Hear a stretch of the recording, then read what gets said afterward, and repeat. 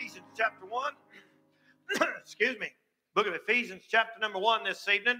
And we're going to give our introduction to this great book and start on the scripture here a little bit tonight. I'm excited about this, and I know that a lot of other people are too, so be sure and listen to everything I'm going to say tonight, because the book of Ephesians has a lot of stuff in it that'll help us in our daily life, and that's what we need. But at the same time, we're going to be talking about some pretty heavy doctrine, especially tonight. You only hit it in the fourth verse, buddy, and it's just like a bomb, spiritual bomb go off all over the world. But here in the book of Ephesians, you'll notice, if your Bible probably says, the epistle of Paul the Apostle to the Ephesians. Now, I take it for granted that we have new people in here, and some people that haven't been in church very long, so I'll take time to explain these things. An epistle was just their word for letter. So Paul writes this letter to the church of the Ephesians, and it's called in your Bible an epistle. So an epistle, it would be a letter. When you read the epistle of so-and-so to so-and-so. Now, an apostle was somebody that we identified as chosen by the Lord Jesus Christ and had to see him. All the apostles saw the Lord either during his earthly ministry or after his ascension, like Paul did. And they have the apostolic signs, and they were appointed and given apostolic signs. Apostolic signs were signs, wonders, and miracles. I mean, they can just do them at will all over the place. There are no apostles now. I just lost people right now by saying that. But if I'm wrong, come and visit us. We'll pay you a plane ticket and get you here, and you can give us some signs and wonders and help people over in the hospital, and I'll apologize up there next time and say I was wrong. But if you can't do that, then you might as well just take it and swallow it. But I didn't say God can't do miracles. I didn't say God don't do signs and wonders. He can. But I'm saying you are not an apostle. If you're listening to me today, and your wife is surely not. Let's, I done lost a bunch right there. I wish you'd listen, though. You might learn something. But anyway, it starts out, Paul, an apostle. There's your first words. Verse 1. Paul, an apostle of Jesus Christ by the will of God. He didn't volunteer. He didn't say, I want to become one. The Lord chose him. That's where the ministry is. You don't choose the ministry. You are chosen for the ministry. People don't grow up and say, you know, what vocation will I pursue? I'm from a religious family. I think I'm going to throw into the ministry. No, that ain't the way this works. You are appointed by the Lord, he said, to be in the ministry. Now, before I read on any further, let me say that the book of Ephesians has 6 chapters. It was written in about 62 A.D. That means almost 30 years after Jesus went back to heaven. So when you're studying your Bible, you've got to remember that everything they had there in the New Testament was Old Testament. It was happening right then, but Matthew, Mark, Luke, John, and all that, that confuses people a lot of times. They think stuff happened in the event in the same line it's recorded, but that's not the way it was. It happened, and then it wasn't recorded till 62 A.D. Now, the last book in the Bible, book of Revelation, was written around 90 A.D. So that's almost, well, let's see, it is over 50 years after Christ went back to heaven. So there's progressive revelation through there when Matthew, Mark, Luke, John. When Matthew, Mark, Luke, and John wrote, they didn't have, Paul wasn't even saved. Excuse me, for the most part. It might have been on one of them. I'm not sure about the dates, but anyway, they didn't have the New Testament. So it was Ephesus was a town, a city. That's why it says Ephesians. Like America is a country and Americans live here. Ephesus was a city, and Ephesians is what they call the people who live there. There was a river, eventually, it was a seaport, actually, and a river blocked it off. But it was a very important city in Paul's time, and had one of the largest theater, they say, would hold up close to 50,000 people. And there was they had this false god, a female deity that they worshiped. Does anybody know the name of that false god? Diana. The greatest Diana of the Ephesians. And they worshiped a female deity. And they were heathen. They're just plain heathen. And so when Paul got saved, he took these missionary journeys, and he'd go into the cities and preach, and he'd start a church. Then he'd go back and write them letters to instruct them. And that's what Ephesians is, one of them letters.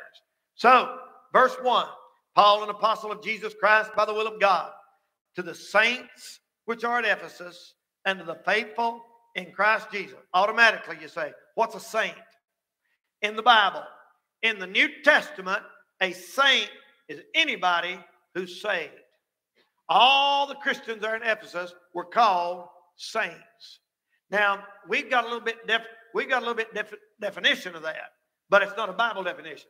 You know how many times you hear people, I don't claim to be no saint.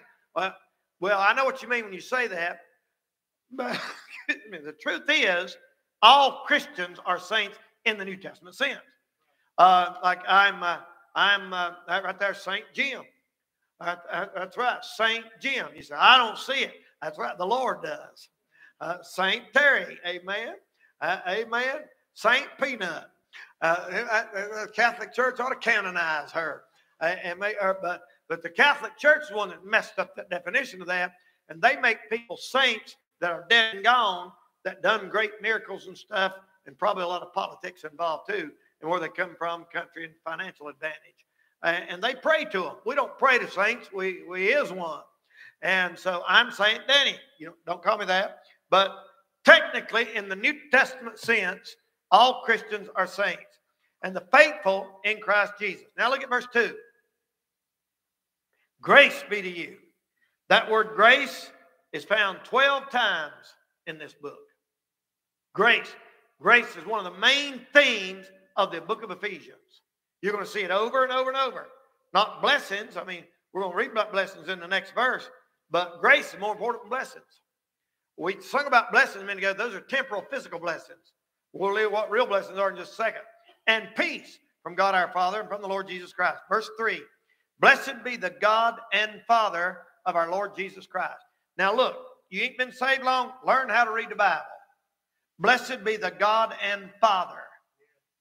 That's the same person. It's not God and Father, somebody else. Sometimes we try to read the Bible like it's in new modern day English, and that's not the way it's wrote.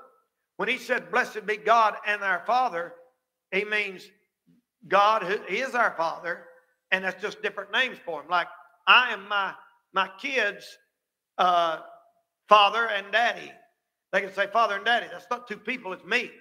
And that's what he means here. He says, blessed be God and the Father of our Lord Jesus Christ, who hath blessed us. That's what we sang about a minute ago.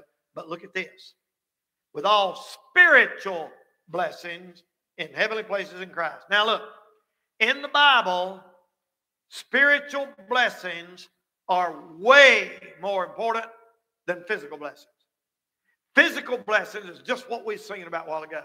And it's sad to say most Christians in America are so carnal and so fleshly minded and self-centered that all they think about, if you don't believe me, watch one of them TV preachers.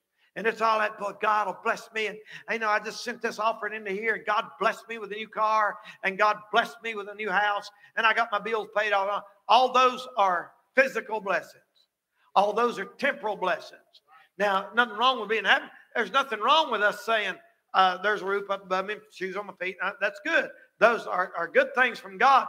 But you do understand, a lot of lost people have shoes on their feet and a roof over their head. Spiritual blessings only come for Christians. Spiritual blessings. Our prayers answered. He walks with us. He leads us day by day.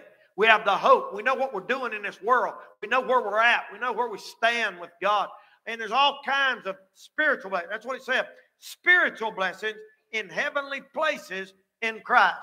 Now, that term heavenly places found 4 times in the Bible. And we're seated upstairs. Do you realize that in the Bible, how many of y'all, I'm sure most of y'all know this verse where it said, we are seated together with him in heavenly places. right now. We are right now seated with Christ in heavenly places. That means spiritually, we're already there. You ever heard anybody say, well, we're here in the flesh, but we're there in the spirit? Technically, we are seated with him in heavenly places. You say, well, how can we do two places at once? Only a Christian and God can do that. You remember when Jesus said, when he told Nicodemus, he said something about you must be born again to see the kingdom of heaven. Even the Son of Man, which is in heaven. Right then, he's sitting there talking to him on earth. And he said, even the Son of Man, which is in heaven. He's on earth, but he's in heaven too. And I don't claim to understand all that, but I know what it's like sometimes to be sitting in heavenly places with the Lord Jesus Christ. Now, all that being said, blam, we getting ready to hit a bombshell in verse 4. And this will be some doctrine that I'm going to talk about tonight on the doctrine of predestination and election and foreknowledge and the sovereignty of God and sovereign grace and Calvin, John Calvin. Now, I'm not going to do a lengthy study on it. I will sometime. If I was going to do this, I want to do it on Sunday night where a lot more of our people could be here to get this. But honestly, I doubt if anybody here has much trouble with believing this right. But there are people in the world that really do. So we'll hit it. Verse 4. Ready? Everybody look at verse 4. This is one of the most controversial doctrines in the history of the Christian church. And it said, according as he hath chosen us in him before the foundation of the world, that we should be holy and without blame before him in love. Now immediately you are struck with the scripture before the foundation of the world. And there's entire churches and the doctrine of what we call Calvinism, the whole Presbyterian church and the Reformed Baptist and the Primitive Baptist, the old-time Primitive Baptist, and right now about a big part of the Southern Baptist. This doctrine of Calvinism makes a circle about every 10 or 15 years, and it just blows through. I had a preacher friend of mine in Alabama told me, he said, every preacher down here right now is believing in Calvinism. And what it's saying is that before the foundation of the world, before God ever made the world, he sat down and he picked out who was going to be saved. Me and you included in that group, if you're saved, and picked it out, and nobody else is going to get saved. And that before the foundation, see, that's what it said, chosen in before the foundation of the world. Now we'll get to that. You say, well, Brother Danny, it does say that. Look at it. And here's where you got to learn how to read the Bible. What does it say? Chapter 1, verse 4. According as he hath chosen us, what's the next two words? In him. Before the foundation of the world. You've got to learn how to read the Bible. The word predestinate is in the Bible 2 times. The word predestinated is in the Bible 2 times. We're getting ready to read the first one there in verse 5. Now, this is a very brief study of Calvinism. The basic teaching is, since we are dead in trespasses and sin, you're going to carry that all the way to the limit, and a dead person cannot respond to God. God has to quicken them and before they can respond to him. Now, I know I got a lot of preacher friends, and a lot of them are that close to being Calvinists, and some of them are, but they don't want to admit it because they know people take a fit if they heard them say it. And what they're saying is, we're just all a bunch of dead heathen down here until God reaches down and says, bang, and quickens you, and then you come to the Lord. You believe and come to the Lord. Now, quicken means what? Made what? Alive. So what they're saying is, you are made alive before you believe. And that won't work.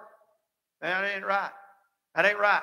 Now, they'll say I'm misrepresenting them, but if a dead man can't believe, If a dead man can't respond, if a dead man can't come to the Lord, and I have friends that believe like that, and I have a lot of preacher friends that skirt around the edges all the time. You always know it when they start preaching stuff like this. You're wasting your time going out there knocking on these doors with the Holy Ghost staying in it. The man's identifying himself as a Calvinist when he says that. Listen, brother, when you're out witnessing for the Lord, you don't have to worry about the Holy Ghost being in it. He's in it. He's in it. He promised that. That's a command of God. It ain't got nothing to do with how you feel or how you prayed or whatever. Or a man will say, I was dead in sin, and the high sheriff of heaven come and arrested my soul. And that makes good preaching, and everybody shout. But it gives you the impression that you were just dead and couldn't do nothing. The Holy Ghost come and grabbed you and wakened you, and then you come to the Lord. And that puts all the responsibility on God, none on you. And then say, you're absolutely right, Brother Danny. Salvation is of the Lord. It really, really, really, really, really is. But you have to believe. Believe's not a work. One man said that. I said, well, you say somebody they got to believe. Well, they teach that the Lord quickens a person and believes for them and receives Christ for that person, basically, because a dead person can't do nothing. Now, slow but very sincere, the elect in the Bible is not just a church. There's at least 3 or 4 groups in the Bible that are called elect. There's elect angels. There's elect Israel, the Old Testament. There's elect the church, saints of God like us. And there's elect saints even during in the end time, the tribulation. Now let's read that verse again, real slow. According, verse 4. You looking at it? According as he hath chosen us in him before the foundation of the world. The key to understanding that is in him. Were you in Christ before the foundation of the world? No. When did you get in Christ? When you got saved. You were not chosen until you got saved. They have a heart attack. There are people right now, listen to me. They say, you're chosen before the foundation of the world. It didn't say you was chosen before the foundation of the world. It said you was chosen in him before the foundation of the world. You know what that means? God chose before the foundation of the world to save anybody who would trust Jesus Christ. You said, now, Brother Danny, that just don't seem like what that said. There's where you got to be careful how you read the Bible.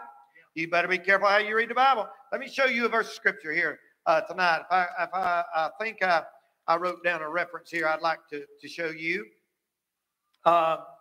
Let's see here. I think it's in Luke.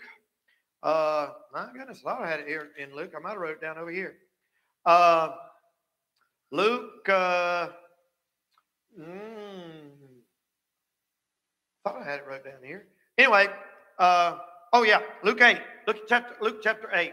Let's all look at Luke chapter 8. This is worth taking a minute here to study here tonight. Luke chapter number 8.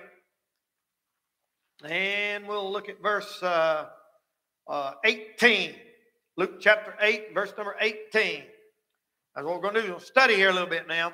You'll need this one day. Luke chapter 8, verse 18.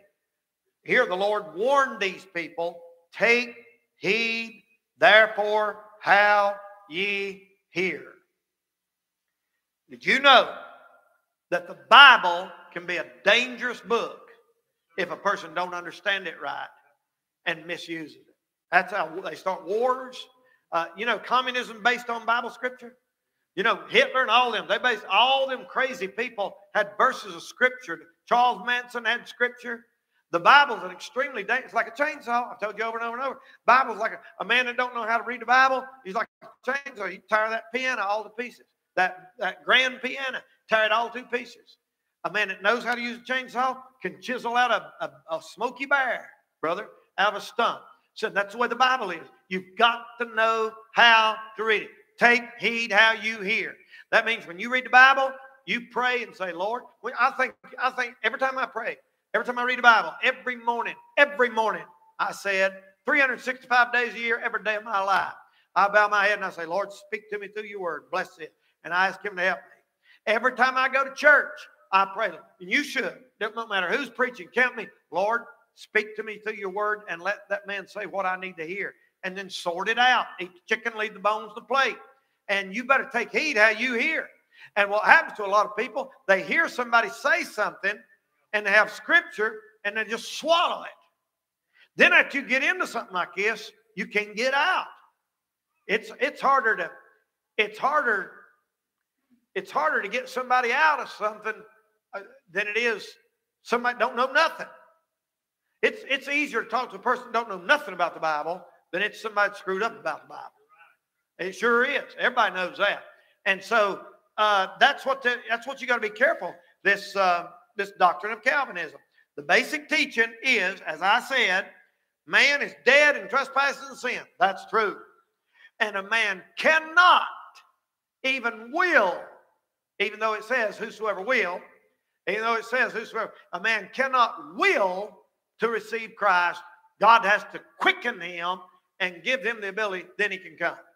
Now, I have a few questions for them, and I'm going to read some more scripture. We're back in Ephesians chapter 1. I'd like to ask a Calvinist. They'd accuse us of not studying. I have read a book by Arthur W. Pink. Most of the Baptists that we know get their Calvinistic views from Arthur Pink, and then they blame it on Charles Spurgeon. They say he was a great Baptist preacher and he was a Calvinist, and they'll pick out 1 out of 20 of his sermons where he had a Calvinistic flavor, moderate Calvinism, what they call it, and they'll publish that and don't publish the other 80 where he preached for results and preached salvation and preached it right.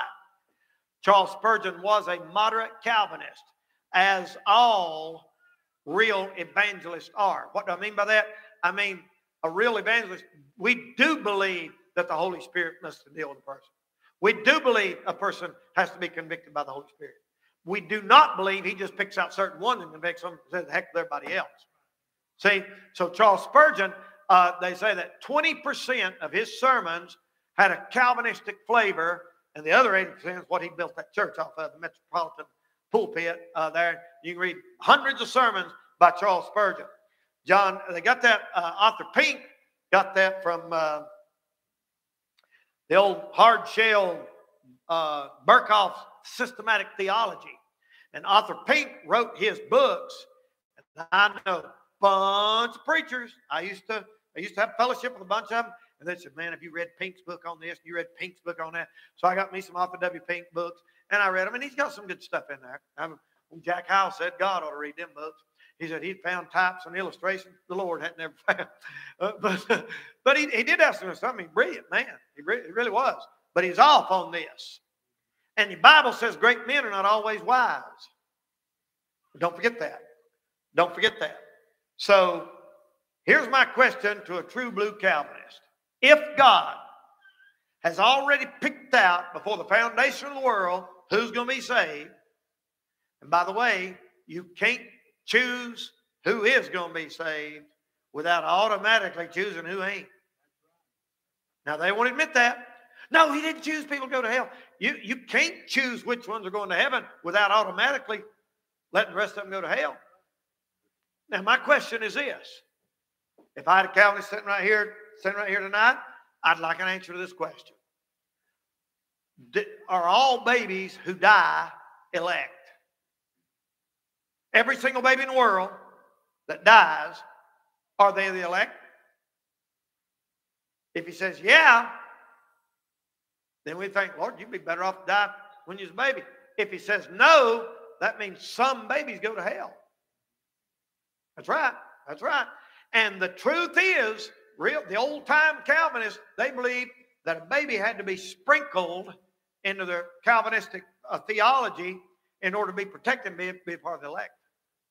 So, in my opinion, any doctrine that teaches a baby goes to hell is a false doctrine. Any doctrine that teaches, a baby? Good night in the morning, y'all. They say, well, they all go to heaven. Every single baby in the world that's ever died went to heaven. That's what I believe. I believe they did. But they're saying they're all the elect. So if they'd have grown up, they'd have still been the elect and they'd have got saved. Now, you know what the Bible says me and you were before we got saved? It said in Ephesians 2, I believe it said we were without hope. We were without hope. Look, people, if your name was in the book of life from the foundation of the world, sent at the foundation of the world, and you were chosen in Christ before you was ever saved, you were not without hope. You were never without hope. Can y'all understand that? I see a few of you nodding your head. If the Lord chose you before the foundation of the world to save you, and you were in Christ before the foundation of the world, you were never without hope. You know what one man said? I said, well, see, they were without hope there. So you got saved. He said, well, you had hope, you just didn't know it. So all them years when I was out there living in sin, there was no way I could go to hell because I was the elect. Impossible for me to go to hell. I had all kinds of hope. I just didn't know it. Then when I got saved, I realized that I was chosen before the foundation of the world. That's foolishness. Now, we could have preachers in here that could dress that thing up and preach it so smooth, it'd have half of you swallowed it.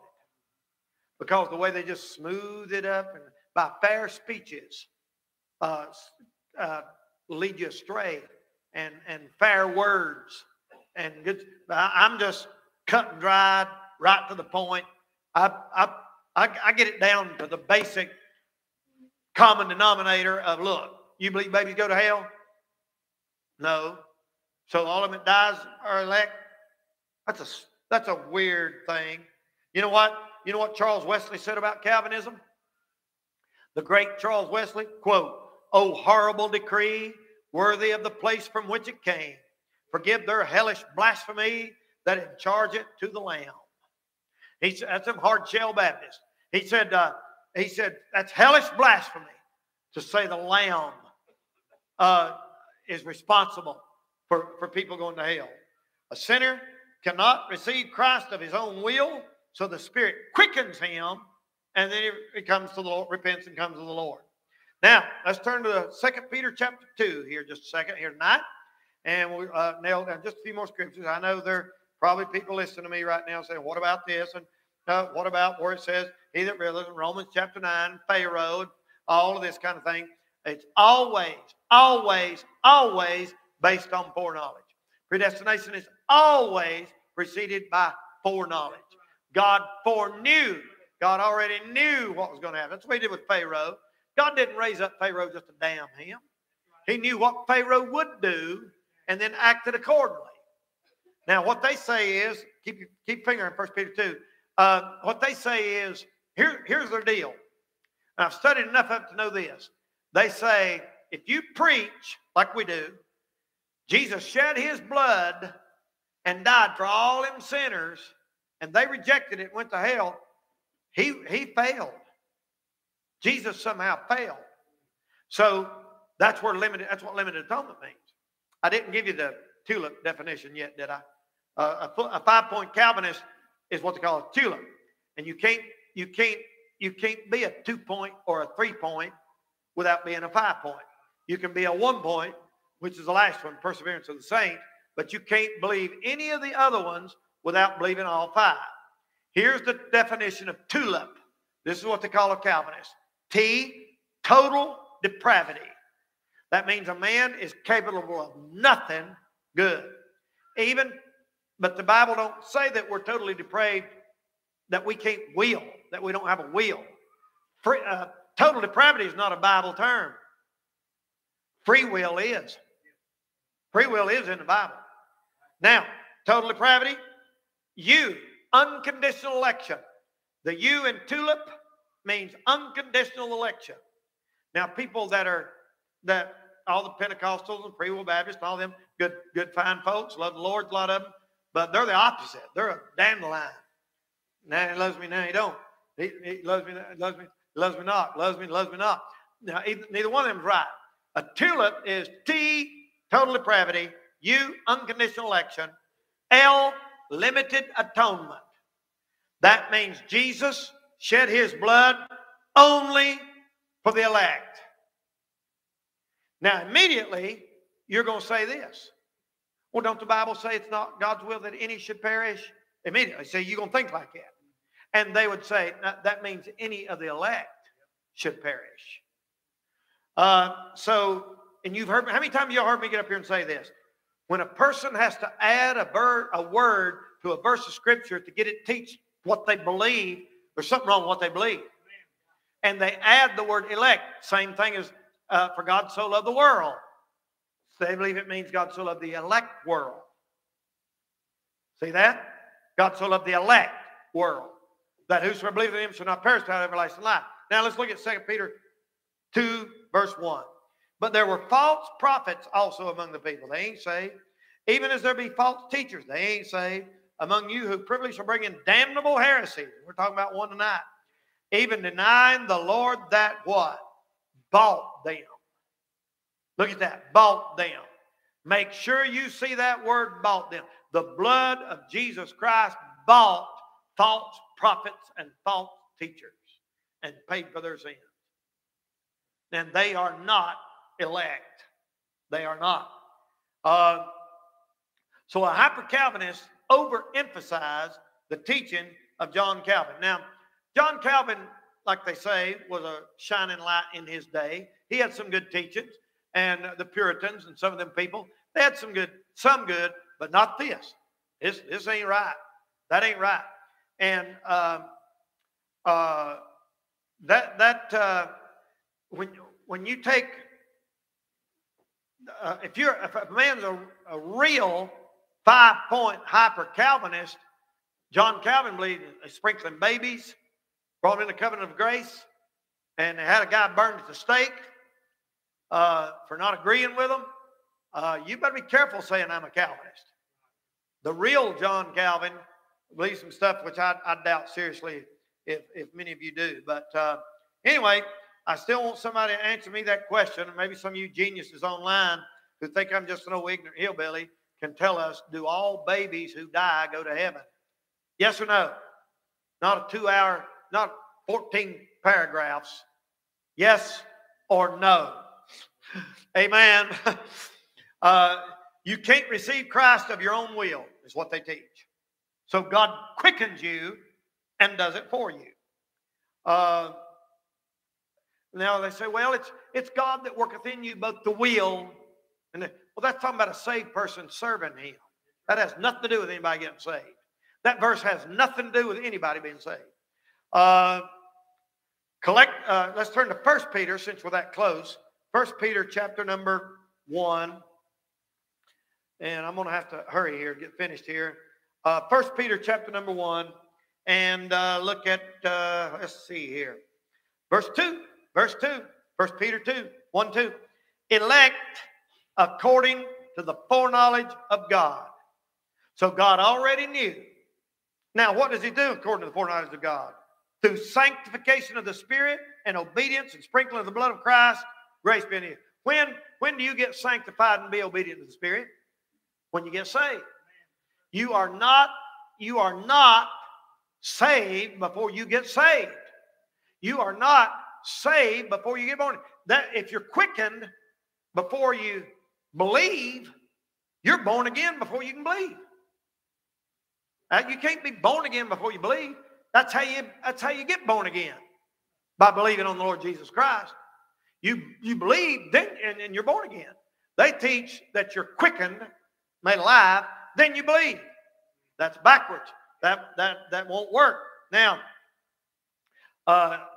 let's go back to Ephesians 1, because I know there's some of them screaming probably that I left out their favorite verse, like 1 Timothy 2:4, who I have all men to be saved. That's all the elect, according to them. Or they're screaming about Romans 9, or we'll get to that. We may have to wait till next week. But look at Ephesians again now. Verse 5. Having predestinated us, who? The one that got in Christ, in verse 4, under the adoption of children by Jesus Christ himself, according to the good pleasure of his will. Now look, according to the Bible, you are not predestinated until you're in Christ. The second you get in Jesus Christ, you are predestinated to become conform to the image of his Son. You have a place in heaven. You have a reservation made, and you have your just like you got a reservation to a hotel, a reservation on an airplane. Your reservation is put in, but it is not done before you're born. That's a false teaching. You're predestinated in Him. It ain't like God thought up everything and how it's going to go, and everything that goes on is going according to His divine decrees. No, it's not. And that don't make Him a failure or any less God. It means He gives us a free will, and we can mess it up if we want to. And most people do. So that verse says, He hath chosen us in Him, verse 4, before the foundation of the world. You are not in Him at the foundation of the world.